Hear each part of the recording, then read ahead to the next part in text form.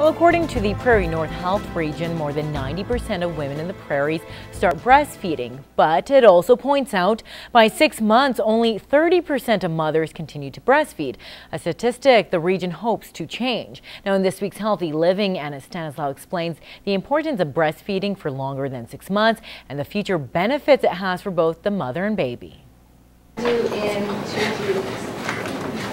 New mom Chelsea Lewis experienced a few problems when she first began breastfeeding her daughter. Sadira had a poor latch at first, and we encountered thrush, which is it can be a common issue if you have a poor latch, and things kind of progress from there. But after seeking medical help and support from a local group, Chelsea continues to breastfeed 6-month-old Sadira. It's the biological norm for both mom and baby, so it's really going to set up both mom and baby for the best optimal health throughout both of their lifespans.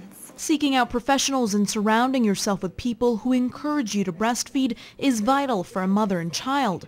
This public health nutritionist says some mothers stop after 6 months because they feel they're not producing enough milk. We want to support them, but also to reassure them that their body is producing what the child needs, and that they generally do not need to worry about the more they breastfeed, the more breast milk they will make. Wean says breast milk provides antibodies and can help prevent chronic diseases like cancer and obesity and reduce the risk of ear infections for the baby.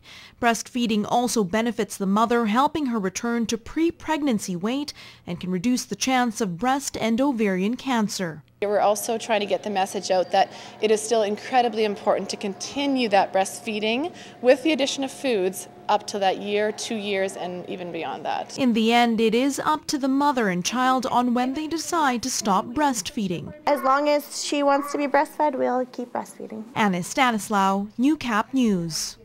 To Ag News Now. Now, agriculture is without a doubt one of the backbones of the Saskatchewan economy, and all this month the province is celebrating the industry. Kyle Gallagher has more in this week's Ag Report.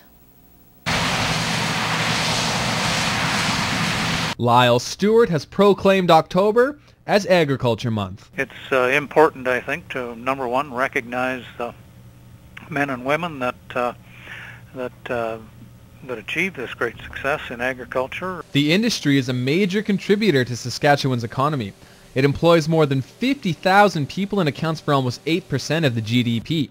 The Prairie Province provides over 50% of the world's lentils, 38% of the peas, and 21% of the planet's canola oil. We are the top agricultural exporting province in the country with over $11 billion in exports last year.